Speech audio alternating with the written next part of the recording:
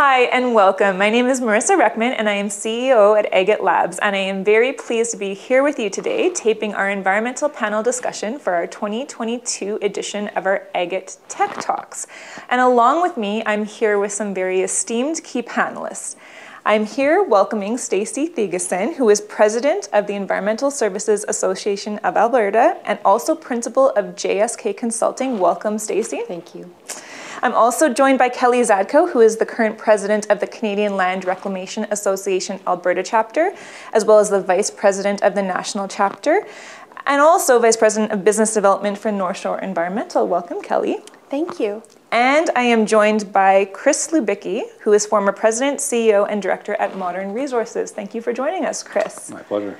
So before we get into conversation and before each of them does a little brief overview of themselves and their experience, I do want to recognize that today is International Women in STEM Day. So Chris, I'm sorry for your loss. You don't get to participate, but Stacy, Kelly, not just for yourselves, but for all of those that you represent through your associations at your companies, congratulations for being two females who represent women in the sciences. And to everybody else, we congratulate you as well, and we hope that you continue to do the work that you're doing day in and day out, and also set the standard for so many other individuals and females interested in going into STEM. So today's panel is on unity in the environmental Canadian landscape. We're going to have a lot of conversation. The time will go by pretty quickly, and so we will have a Q&A session at the Tech Talks themselves. We'll be opening the dialogue, but we're also hoping that this just sets the stage for future conversations about the Canadian environmental landscape, and we continue fostering these presentations that bring forth a collaborative discussion and highlights the good work that's being done now, as well as where we can lead into the future. So, before we get into this discussion, I'm going to have each of you just do a brief little overview of yourselves and give our viewers a little bit of an understanding of your experience and history and why you're here today. So Stacy, do you want to start us off? Sure, I'd be happy to. So my name is Stacy Thygesen, as Marissa had said. I have about 20 years experience in decommissioning upstream oil and gas facilities. I'm a principal at JSK Consulting, and in 2004, our company decided to join the Environmental Services Association of Alberta. And since that point in time, we've strongly supported their mandates and the vision they have for the environment sector. I was fortunate enough in 2017 to be elected to the board. In 2018, I was elected as vice president, and then in 2019, I took over the role as president, and that's the role I currently have. So that's my background. Thank you, Stacy. And Kelly. Hi, I'm Kelly Zadko, and I work currently with North Shore Environmental Consultants as the Vice President of Business Development. As Marissa noted, I've been in the environmental industry for over 20 years myself, and most of the work that I do is related to liability management currently. I am the current president of the Alberta chapter of the Canadian Land Reclamation Association, and I've been in that role for, this is my fourth year. Going into my fourth year, and I've been on the board for 5 years. And I am currently the vice president of the National Association as well. And I've been involved with several different organizations over the past couple decades, and definitely hoping that the next year for the CLRA is a big one as we're moving towards from an operational board to a governance board. So, thanks, Kelly. And Chris. Well, I've been in the energy industry for over 40 years. I started as an engineer. I think most people in the industry know me from my investment banking days. I had 3 partners. We founded an investment banking firm called Waterous & Co., which we sold to the Bank of Nova Scotia in 2005. And most recently, with some colleagues, we started an energy firm called Modern Resources in January of 2013. It was sold to Tourmaline in 2020. And besides producing oil and gas, we had a very strong focus on environmental issues and became very well known for that. And because of that, we became very involved in advocacy of the energy industry. And my objective was to inform people, because it's a complicated subject, energy and environment, and to calm the conversation down, because it's become such an emotional, polarized discussion. So we worked hard at trying to inform people and try to calm the conversation down. It's an important subject. Yeah, I could not say that better myself, and that's in large part why we're here today. And so, you know, we're gonna talk through many different pieces of that conversation. And for those of you that have been lucky enough to also sit through Chris's presentation that will be airing just before this panel, we were pre-taping this portion, so if you have seen it, then you've already heard him just speak to so many important factual and evidence-based conversations about why this dialogue needs to go forward. But if you haven't, then I urge you to get in contact with us so that we can continue that conversation forward, because the presentation is so well done, and again, we'll hit on parts of that. You're welcome.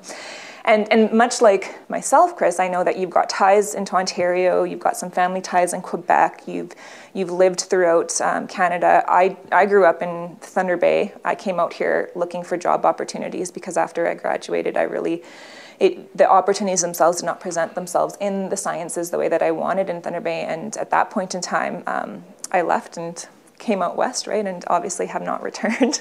But my heart and soul, in large part, are definitely tied to that area of the country. I love the Great Lakes. I love the outdoors. I do love the environment. I ran a Kids for Saving Earth's club at my local school when I was quite young, right? And we were out saving whales and adopting pieces of the rainforest. And so one of the things that I always find fascinating in the conversation across Canada is that moving here to Alberta, and I have been here for a vast number of years now, but moving here to Alberta, many individuals across Canada right now have these preconceived notions of what we all believe as Albertans, and for individuals that live in this province, and certainly any individual that works within the oil and gas industry in any capacity, right? And sadly, I think a lot of these preconceived notions miss the mark on what's actually happening. And I've had the luxury of, you know, throughout my career being involved so intimately in the environmental industry and the services, seeing day in and day out people devote their livelihoods and their jobs to trying to protect and enhance and foster an environment that we can be proud of for future generations. And yet when I look at what I see in social media or in different outlets, or when I pick up the phone and I talk to family in other provinces, or I talk to friends, the conversation that I get is so vastly different. And it's sad because, you know, I think there's so many of us that sit here in this province and think to ourselves, we care too. You know, we want a better future. You know, I don't have children of my own, but so many others do, and I know that it's important for us to know that we are leaving behind something that is better served for them. I don't know anybody who doesn't care. Yes. And so that's what we want to talk about today, right? We want to talk about changing that tune to get people to understand that it matters to us as well. But we also realize that there needs to be a path forward that's collaborative. So let's start by talking about the memberships, both CLRA and ESAA, so that we can get all of the individuals that are tuning in to understand who makes up the membership and who do you represent, because we want that to really resonate across the country and people to start to be aware of all of the individuals that do work in the environmental industry. And also, I know, Stacy, you were mentioning just before this, we have a severe job and labor shortage in this industry right now. We've seen talent leave and exit with the recent downturns and of course with COVID, and we need to get people back working in these industries. We need hands to be able to do the work. So Stacy and Kelly, do you want to give us a little bit of an overview of ESAA and CLRA and your representation, who you're made up of, and just, you know, what kind of engagement you need from individuals to get involved in the environmental industry? Sure, you bet. Do you want You go ahead. I'll go ahead. So ESAA's been around a long time. So the Environmental Services Association of Alberta was formed in 1987. It's had a few different names over those years, but 2022 we're celebrating our 35th anniversary. So I think it speaks to all the points you're saying. Albertans do care, and you know, the fact that an Environmental Services Association has been around in this province for 35 years speaks to that. We currently have 220 corporate members, and the vast majority are based in Alberta, but there are numerous of, you know, multinational sometimes and national organizations that have joined our association. The groups that are our members are labs, AGAT, for example, consulting companies like JSK and North Shore. We also have members who provide equipment and waste management services. We have legal, regulatory firms that work with all aspects of the environmental sector. So being in Alberta, vast majority of our members work in oil and gas. But we also do forestry, mining, government, and infrastructure work as well. So I do feel that ESAA covers a lot of sectors in the province. And then as an association, what we try to offer our membership is, you know, regulatory reviews and updates and professional development and educational courses. ESAA also tries to have strong communications with government relations. We feel that we have a lot of members who have a lot of professional experience. A lot of our members belong to professional boards and they've got the expertise. So we want to ensure that we can maintain strong relationships with all levels of government. And the best example of that would be recently with the Alberta Site Rehabilitation Program. ESAA had to fight pretty hard to get a seat at the table. We were not the first invited to the table, which won't surprise many here, but we did manage to get a seat at the table at the Industry Advisory Committee. So we could, our goal was to take back the feedback, perspectives, ideas that our members had to the government and let them know what we thought, what our members thought of the program and how they could improve it. And then I think what ESAA probably for, especially in Alberta, what ESAA's really well known for is we host 2 conferences, symposiums a year. So the Remediation Technology Symposium every October in Banff. Everyone loves that. But I mean, that session has over 80 technical sessions for our delegates to attend. So it's great for networking, but it's also great for professional development. And then in the spring, we host EnviroTech here in Calgary, and that covers a broader base of all types of the environmental sector. So we really want to see our members have corporate success, and any way our association can help them, that's what our goal is.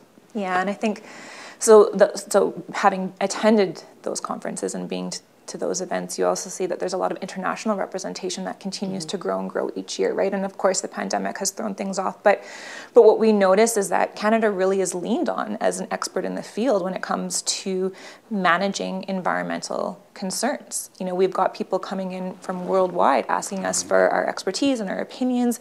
And the members that you're talking about, I mean, they're individuals that would hold professional designations, right? We're talking about chemists, biologists, engineers, geoscientists, foresters, just you name it, those professional designations and very thorough regulations in the environmental industry as well too, which require professional sign-off, right? So a code of ethics that you're working with as well too, to say you've got a professional who's an expertise in this field signing off on what's being done out on site that can hold them to a certain standard, right? And I think that also helps to elevate the conversation and understanding that we in large part are not only doing things to a level that's never been done before, but we're setting the bar for the rest of the world in some points, right? And what we all, I'm sure, can share is that we know that we can do so much more and we can do it better. I don't think that anybody would come to the table and say, no, we know enough or we've done enough. We all, I think, challenge each other in wanting to grow and moving forward, right?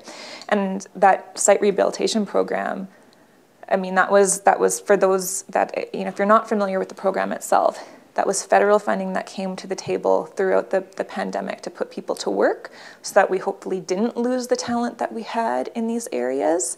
That also focused on Indigenous relations, trying to put educational opportunities and job opportunities on the table for First Nations and Inuit and Métis so that we could actually move the needle forward in that in a meaningful way for sustainable jobs moving forward.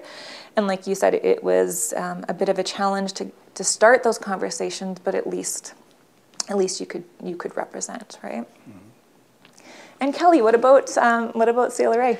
Well, CLRA has been around since 1975. It is our 46th year this year. CLRA was founded in Ontario, basically, by 2 reclamation-based practitioners.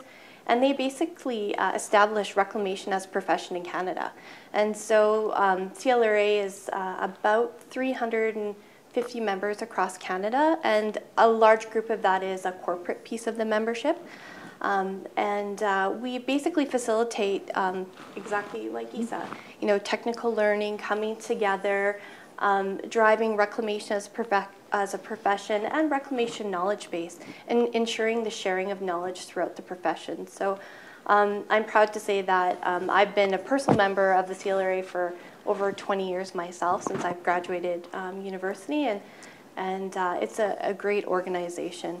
A lot of the things that we do within Alberta focuses on sharing knowledge, just like ESAA. We do hold our annual conference. We typically have between 500 and 750 attendees annually. We really try to incorporate the students, and we do have partnerships with a lot of the major colleges and universities within Alberta. We've really focused on ensuring that we have that succession planning of reclamation professionals and practitioners within Alberta, and of course across Canada as well. Alberta is the largest chapter of the CLRA, which goes to show you that although we have the largest footprint of disturbed lands with our oil and gas development, we have also the highest level of professionals within Canada. And that to me is a huge go forward for especially reclamation and environment and sustainability. One of the things that we want to focus on in Alberta is going towards more of a governance-based model where we have different subgroups within the Reclamation Committee so that we can facilitate learning and also not just reclamation education, but that pre-development planning. And that's something that I think really we do in Alberta, and we really want to foster that. You know, these large footprints from oil and gas mining don't just occur. There's a lot of planning, thought, pre-disturbance, you know, all that piece kind of ties in. So, you know, as an association, it's not just the back end that we look to, it's also the front end. And a lot of our professionals and practitioners practice in both the pre-disturbance and the disturbed land portion of reclamation. So I think that's really important for people to understand that reclamation just isn't focused on traditionally fixing disturbed lands. It's a process, and it's a systematic piece where everyone works together to balance so that we can get equivalent land capability. So from a national perspective, I'm the vice president of the National Association. That is a strategic-based board. We do support the chapters. We have chapters in Alberta. We have a new chapter in Saskatchewan.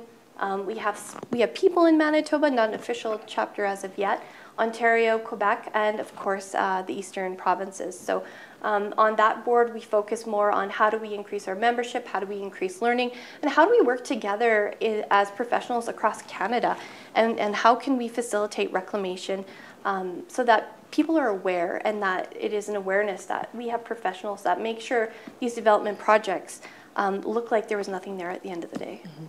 So that's kind of in a nutshell what CLRA is about. Thanks, Kelly. And I think that really says it well as well too. What I've noticed being, you know, so AGAT is a company, we work across Canada, right? We've got locations coast to coast. Our environmental division is also located coast to coast. And so what we do from the environmental perspective obviously changes based off of the industries that are there. One of the things for the oil and gas industry that I've always appreciated is that we've gotten really good about understanding the challenges at the forefront of what we're dealing with. And when we're looking at trying to clean up a site that might be contaminated with hydrocarbons, for instance, that is not nearly as complex as trying to clean up a site that's contaminated with PFAS or persistence organic pollutants, or, you know, a dry cleaning site that has many more complexities. And, you know, sometimes I find it a little bit comical, and I think to myself, if I was going to choose where I wanted my house located, based off of what I've been shown maybe in media at times, you know, you want to shy away from this industry because that's what you hear, that's what you know. And I never would have thought that I should be concerned about, you know, looking to see if there was a dry cleaner beside me or if there was a chemical company down the road, right? So I think we've come a long way. Again, so much further to go, but it's definitely come a long way, and we do this work quite well. So Chris, moving on to some of your areas of expertise and discussion. So when I first came across you, I was watching I think I saw you present at the Petroleum Club first in person, live in person. And then, of course, I saw you become this YouTube sensation, and you kind of joke about the fact that you had to lean on some younger colleagues to show you how to do that. But you've got a large length of experience, right? And so many individuals would have a large understanding of you, and from so many years throughout that. But you really set a bar, and not just in Alberta or Western Canada, but throughout Canada. And like you said, helping to calm the conversation at a time when it was really needed. And then, of course, we went into the pandemic, and so everything became more complex with the pandemic, and we all had to put certain things on hold. But your Plan B presentation, so again, if you have not seen Chris's Plan B presentation, it's out there on YouTube, and I urge you to take a look at it. But a lot of it also relates into the updated presentation you've just done for us.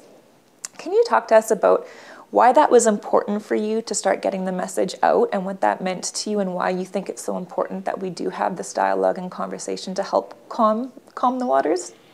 Well, good question. I have to say what got me started is because I'm not a person that seeks the limelight or anything like that. My life is private. I like to keep it that way. Yeah. But I am an Albertan, but more than anything, I'm a passionate Canadian. And it really bothered me to see Alberta always being painted in such a poor light. Mm-hmm. And I spent a lot of time in Ontario because I have a cottage there. My mother lives there.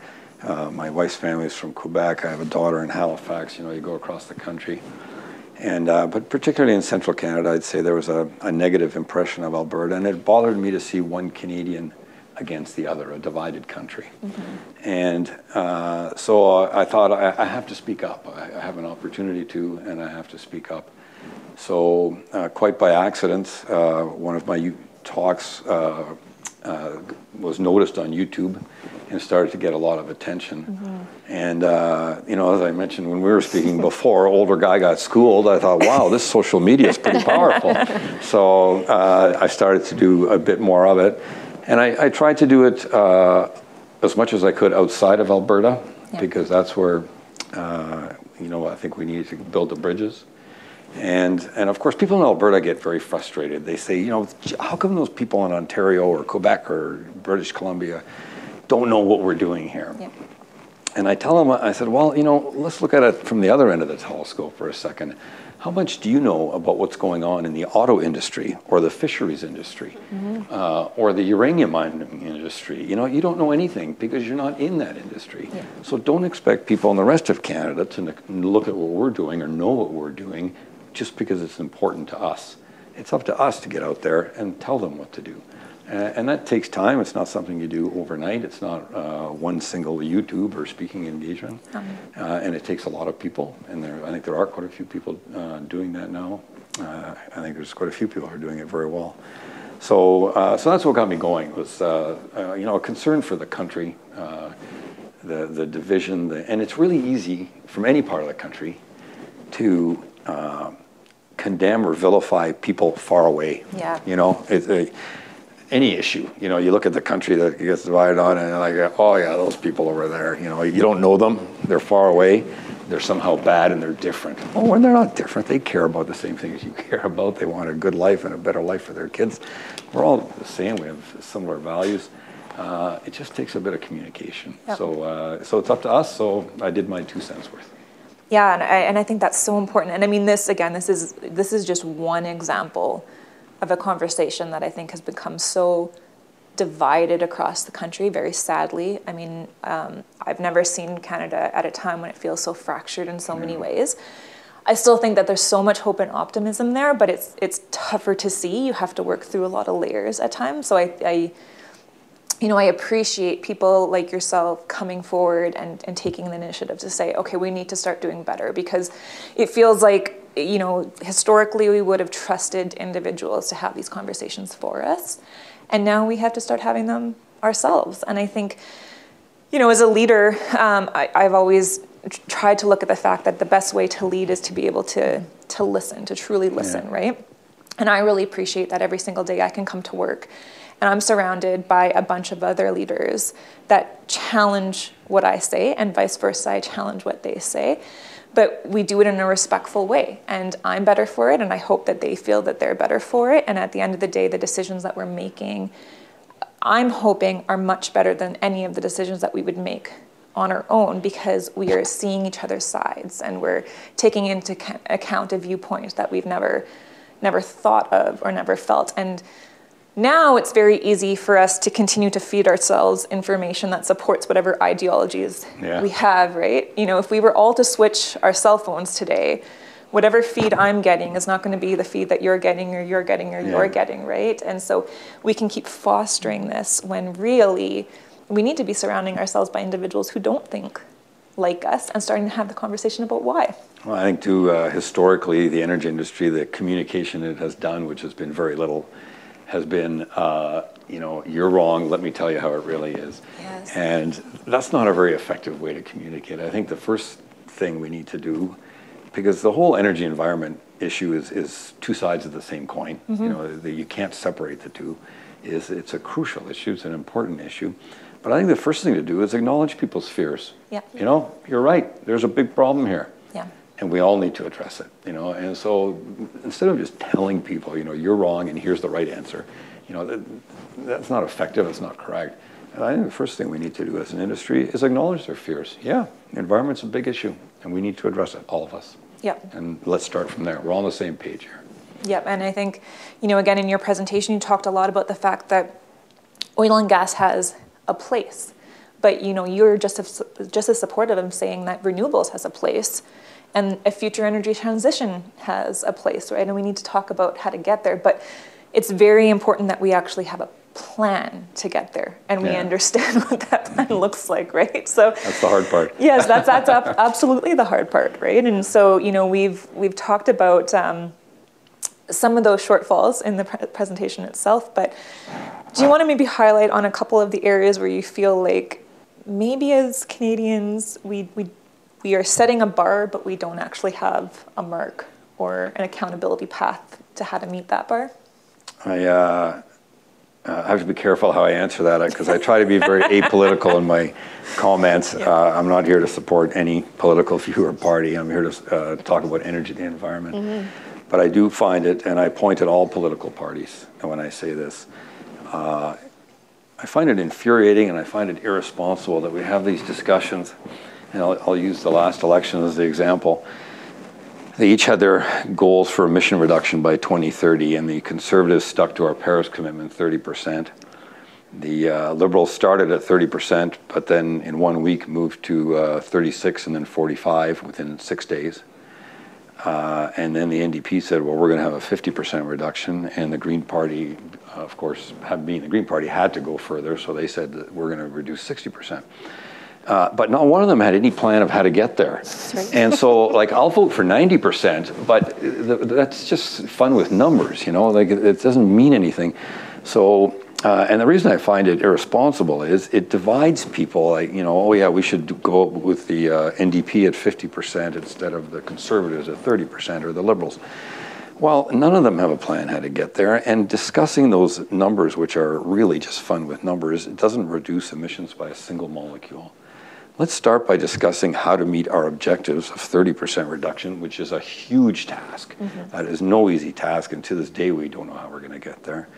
And then see how we can get beyond that. But let's actually focus on what we can do to actually reduce emissions and get there, and stop these political games, this political fun with numbers that all parties are guilty of. Again, I'm not picking any sides here. Yeah. And let's start taking some responsibility and some action. You know, let's actually reduce emissions. That is the ultimate goal. I think in all this arguing, we forget what the goal is. The goal is to reduce emissions. Yeah. Let's focus on that. And you know, it's very interesting because I'm with you on the fact that these commentaries are meant to all be apolitical, right? The entire idea is that whoever can find a path, all the power to you, because that's what we want, right? It doesn't matter what party you're in, it doesn't matter who you are. But at the end of the day, we want to get to a goal and we want to see results, right? But we've all been in there. Kelly and Stacy, I'm sure that you've each had many scenarios where you're sitting across from a client and they have a goal in mind. And maybe it's because they're looking for particular investors to come to the table. Maybe it's because they're looking at a new land acquisition and they want a deal on it, or whatever the case might be. And they're putting a goal in front of you that you absolutely know is not going to be realistic to hit because you were the experts and your teams are the experts, right? And then you're trying to tackle how we are going to get them to understand that's what's realistic might be here. It's going to be better than where you were at, but it might be here. And then we can find a path forward, but we can't just leapfrog without being able to actually have the tools or resources, right? So one of the things that has been interesting is that we have seen, so we saw in COP26 the net zero commitment for 2050, right? That's been put out by the federal government. We do expect that we'll see a release of a plan in March and get an understanding of what that looks like. Ahead of that, though, for the oil and gas industry, we've seen major producers come to the table with the commitment to say net zero emissions by 2050, and some of them have a path to get there. And again, Chris, in your presentation, you kind of noted it. Part of that path is things that we have within our control right now, things we can do immediately. And by we, I mean the producers can do immediately. Yeah. And part of that is going to be innovation and technology and new ways of thinking. And that's going to be the challenge is, can we do that by 2050? So Stacy, let's go back, and Kelly, you can weigh on this because I know that you've seen the challenges as well too, both within the associations and your own companies. Over the last couple of years, we have seen talent leave, right? And that's the sad state of affairs. And we knew that was going to happen. We kind of rang this alarm bell very early on, saying if we don't put these individuals to work, they're going to go elsewhere, right? So we've seen talent leave. We've also seen an incredible drop in the graduating class, the size of the graduating classes coming out of these environmental programs as well too. And then we've, compounded with that, we've seen the stigma of particular industries being hit where individuals, even if they are focused on the environmental sector, they don't want to go into those industries because they feel like it doesn't align with where they're at, right? So all of that compounded does not leave us in a situation where we have a lot of hands to work. So how are you feeling from both the memberships and your career experience right now? How are you feeling with the labor market and the talent right now? Yeah, I would mirror everything you just said right there. I know our membership has been saying that for even before COVID in 2020. Just the price of oil and gas. It's a very well known fact that as soon as the price drops, so does the amount of investment in environmental work, and whether that's well abandonments all the way through. It's one of the first to have their budgets cut. So. I think anyone who's been working in oil and gas on the energy or the environment side, it's cyclical. There's busts and booms, and we've all rode that wave for 20 years, and more. I think in the last, I would say since the end of 2014, it's been a harder, longer hit. And I think those that had an opportunity to, whether it was to retrain and hit another sector, took that opportunity. I think people who are coming out of school thinking about what they wanted to take in university were looking at the extended downturn and thinking, so I spend 4 or 5 years in university, I get the education, am I going to get a job? Mm-hmm. And then how long will I have that job?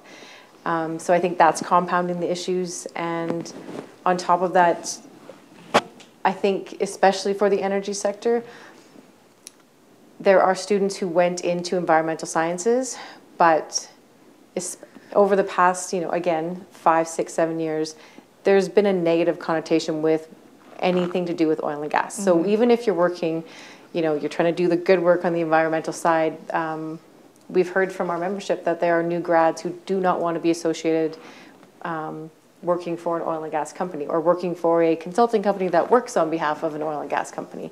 They would like to take their knowledge and what they've learned in school and apply it to a different sector. So in my experience, in my 20 years, this has been the hardest to find people to fill the roles that we have open right now. And I think we've heard that from the vast majority of our membership as well. So. It's same for the CLRA. We've actually seen a decline in membership because people leaving the industry and companies going under. So corporate memberships have gone down. From a North Shore perspective, it's like all of our peer companies, AGAT, JSK, it's hard to find people. There is that group of intermediate employees that have left the industry. We call them the unicorns. They're hard to, you can't find them. They've left, they've gone and done different careers. So it's definitely challenging for the industry on a path to move forward. And we are seeing less and less juniors join into the industry. So from the CLRA perspective, we've really tried to engage with the colleges and get people excited and have that mentorship piece for those new grads and students. But even at the CLRA, we have schools that we have scholarships we want to give out, but the schools don't have the students to provide the scholarships to. So it's really, it's unfortunately a really big challenge. And even from the liability perspective, I've done acquisitions and divestitures for years, supporting our oil and gas clients on that side of the business. And typically we would see, an acquisition maybe fail because of a highly contaminated gas plant or something like that, typically related to soil and groundwater impacts. Now I'm seeing acquisitions fail because they don't have their emissions under control. They're paying too high of greenhouse gas. They're paying taxes. So it's really interesting how we see the flip in the industry in terms of what we consider a liability and how we manage that. So from my perspective, it's just going to be interesting to see if we can continue forward and how do we engage new people and how do we engage new processes and technology so that we can improve our industry and have some,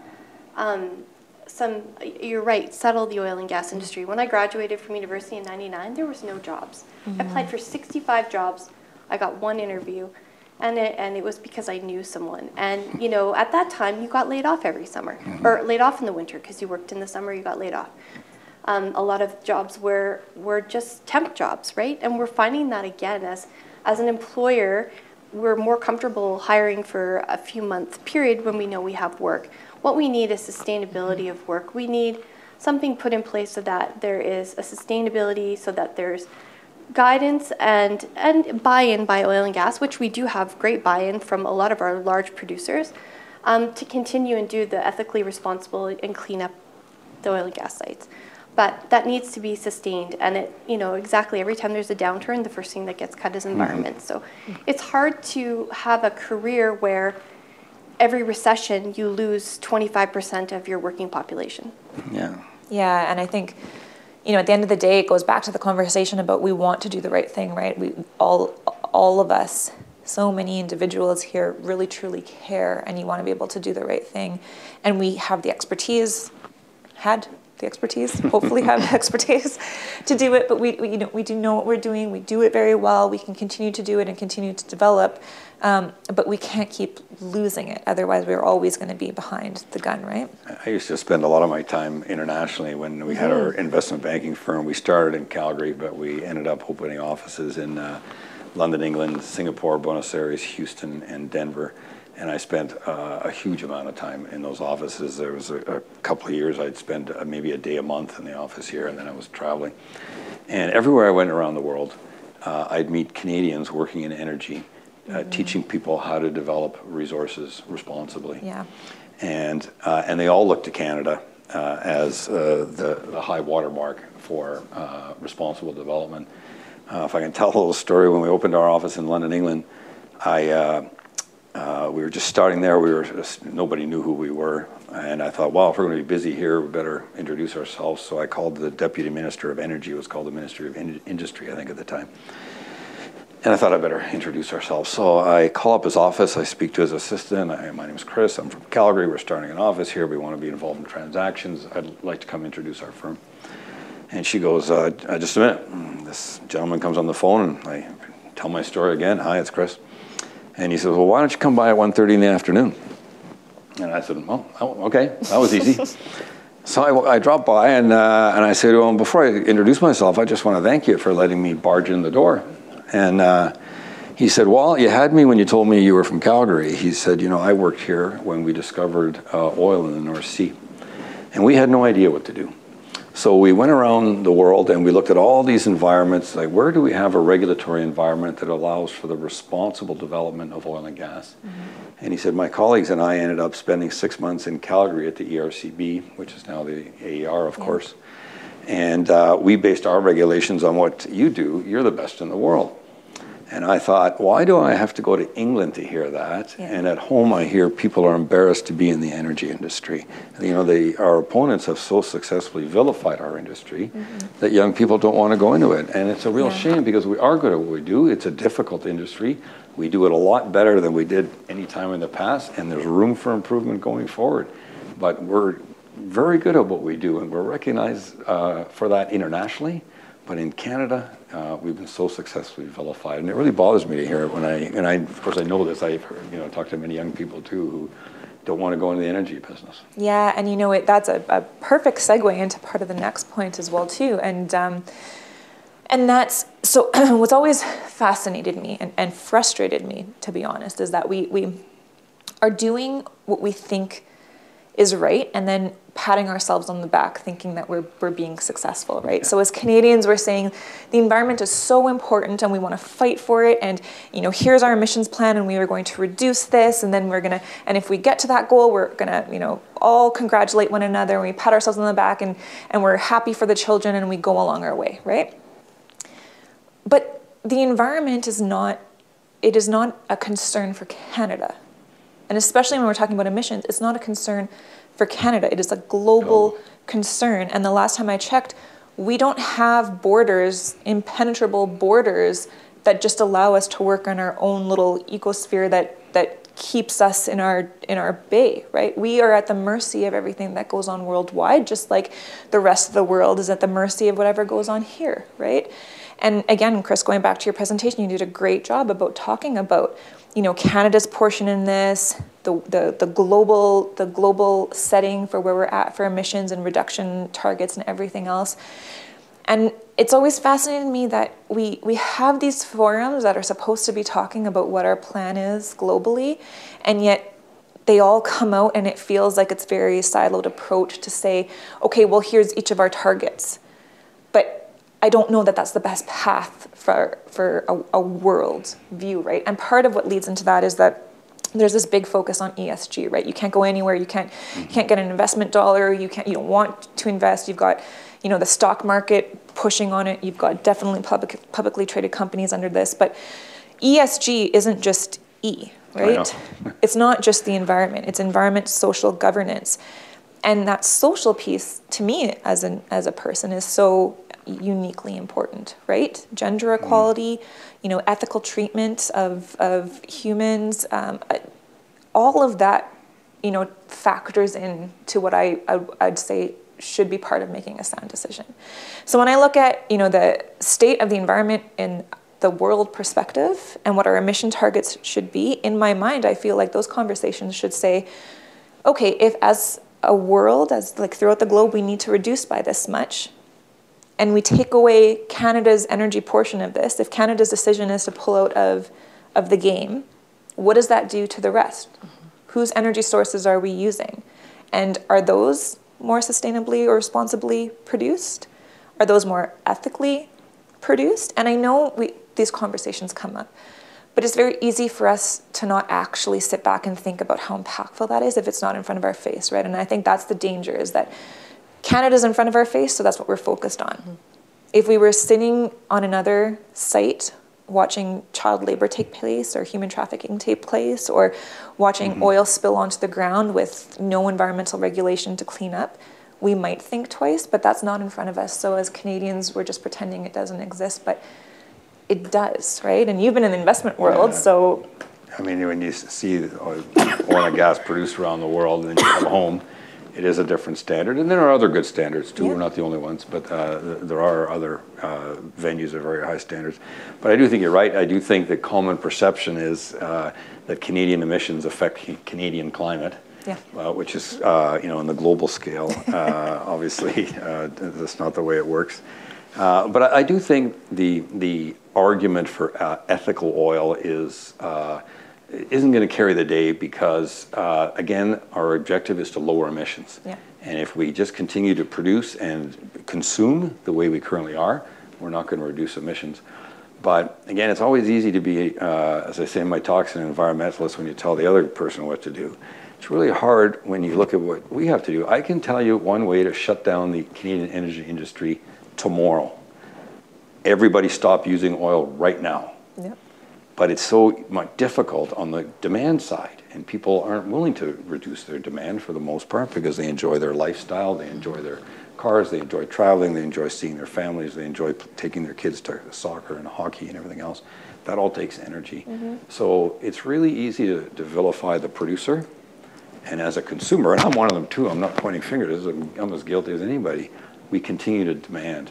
And so when I go to other parts of Canada, other parts of the world, and you see how people are using energy as if there is no tomorrow, it's easy to vilify the producer. But there's two sides to this, and everybody has to act better. I'm not trying to give the producers a free pass. Producers have to do better too, but so do the consumers, or else we're not going to get anywhere. Yeah, that's, I think, a great point, right? And again, very, very well defined in your presentation as well too. So it comes down to, if it's not needed, it doesn't need to be resourced, right? Yeah.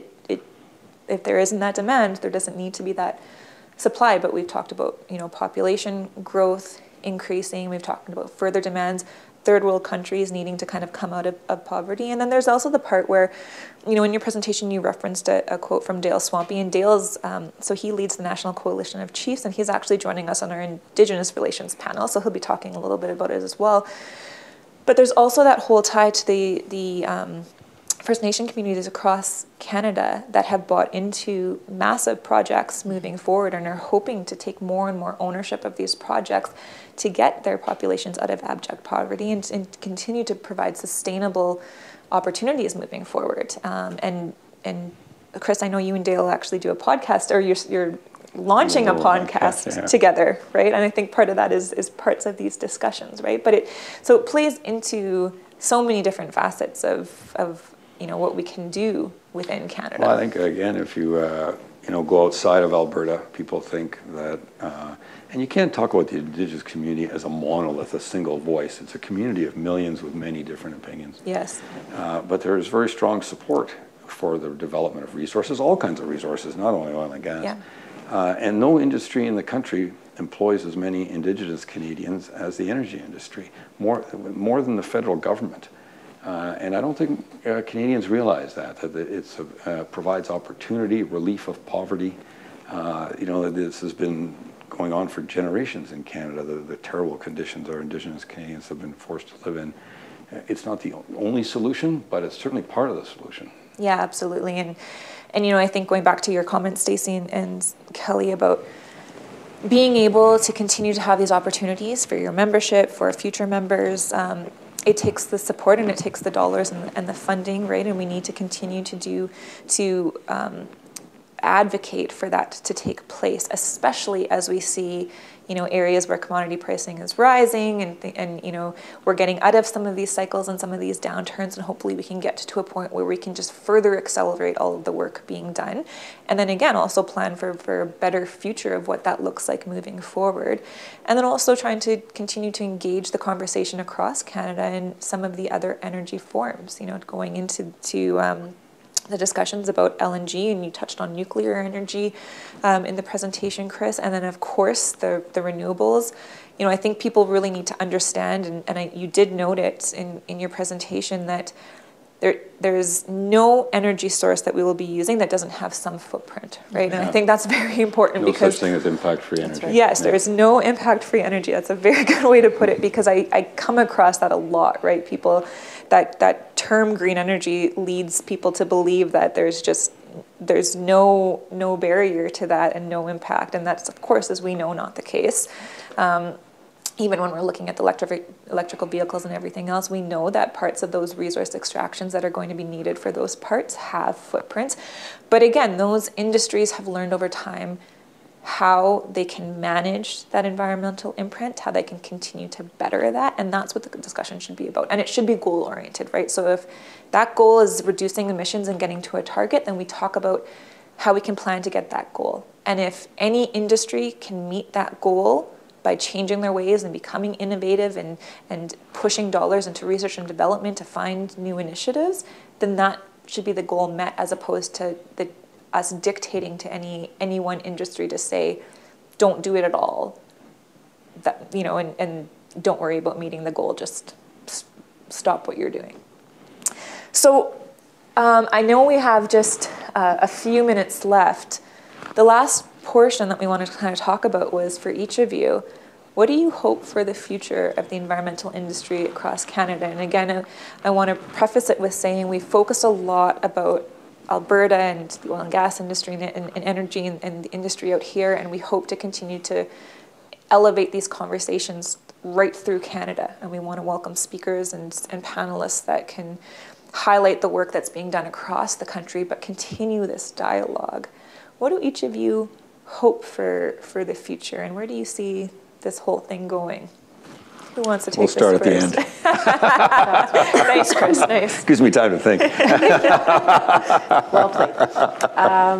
I think it would be, for me, it's a lot of the topics we've touched on. I don't think the energy sector and the environmental sector, you know, not just focused on oil and gas, especially oil and gas, but we don't tell the good story. We don't get our collective good voice out there. We all know, those of us that are in these sectors, the fantastic work we do, the qualified professional people, the success stories we have. But to your point, Chris, when you go to British Columbia, you go to Ontario, I've been to conferences in other provinces, and they have no idea about what we're able to do and the talent we have. So for me, to start to break down some of the divisiveness in this country, to stop the fracturing, to get on the same page, to all the points about, you know, Canada not having its own globe of environmental issues. It's a global thing, right? So for me, we've been vilified a lot in the media. There's been a lot of non-Canadian sources making a lot of noise. I think it's time Canadians listen to Canadians and we share our story.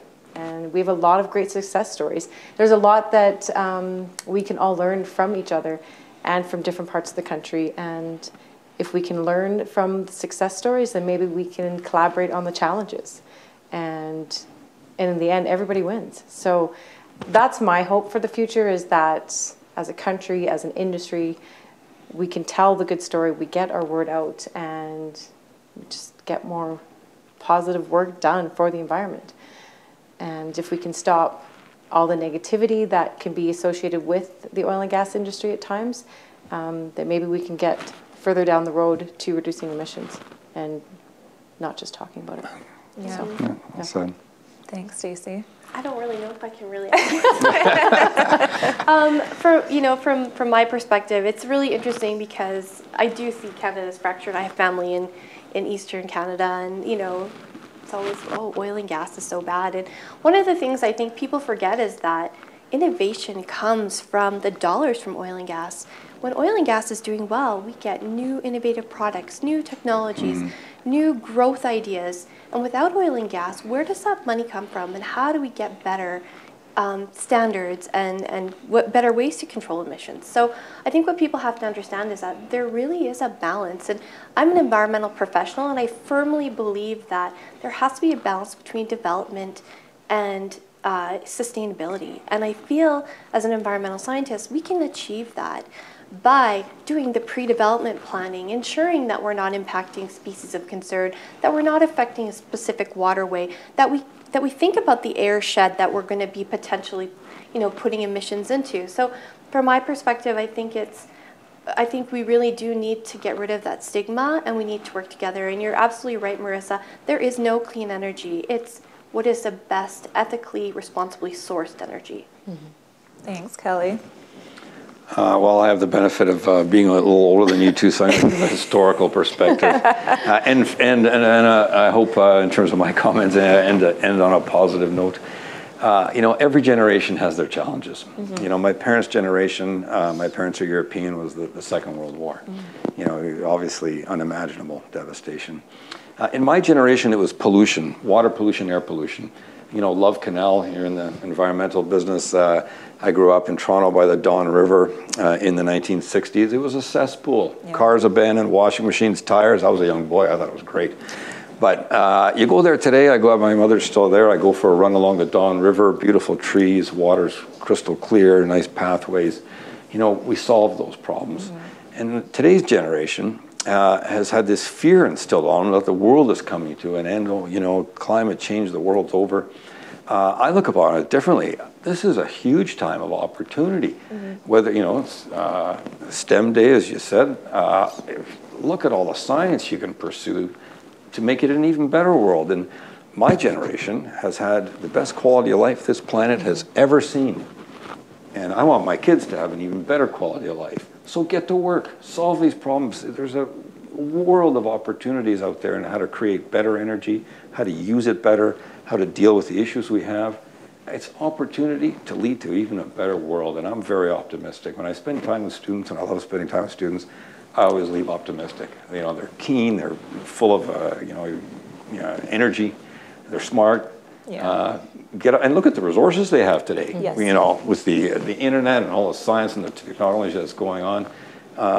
This is a time of great opportunity. Yes, we have this very serious problem, and that leads to a lot of opportunity. Let's get at it. Yeah, I think it's all so well said. All of the commentary there. I sat in a presentation earlier this week on decarbonization. It was there was a variety of different speakers, and they did a really great job. But you know, the comment panel was going on throughout the presentation, and it was one of the recent graduates who was the one to come to the table to say what this requires now, and the whole decarbonization discussion was trying to talk realistically about an energy transition and emissions reduction.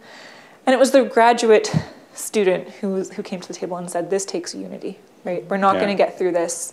We're not going to get through this without coming together. We're not going to get through it without having the discussions. Nobody has a singular answer to this, right? So it really is about fostering the communication, because I think we all really do want the same thing, right? And I think, you know, to the comments about the individuals, the students, I really hope that they are able to get engaged and excited, and they feel that optimism about moving their careers forward, because they're so drastically needed, first of all. But it's, I think, will be very fulfilling. I've worked with a lot of environmental professionals throughout my career, as well as working with the organizations.